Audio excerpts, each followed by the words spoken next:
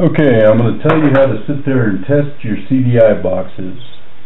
Everyone seems to have a problem with how do you test them?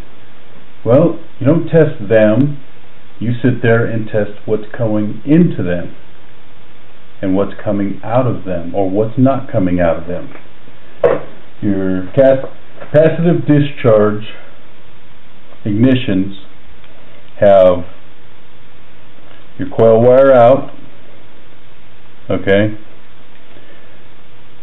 then you've got a power and a ground in, and then you got your trigger and coil.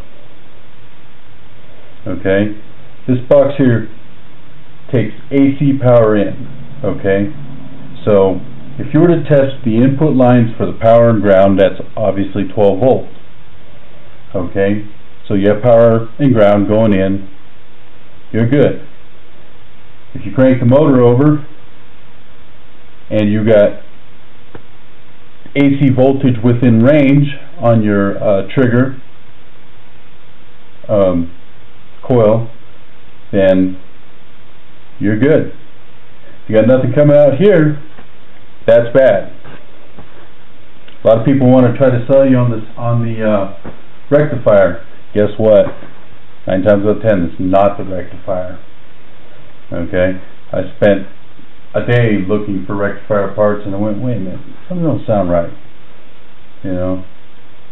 And some CDI boxes go through the rectifier, okay, because it goes from the stator to the rectifier, and the rectifier takes the voltage, the AC voltage it receives, and turns into DC voltage, and it regulates it for charging your system.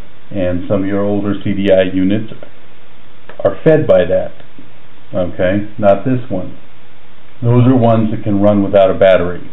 This one cannot run without a battery. So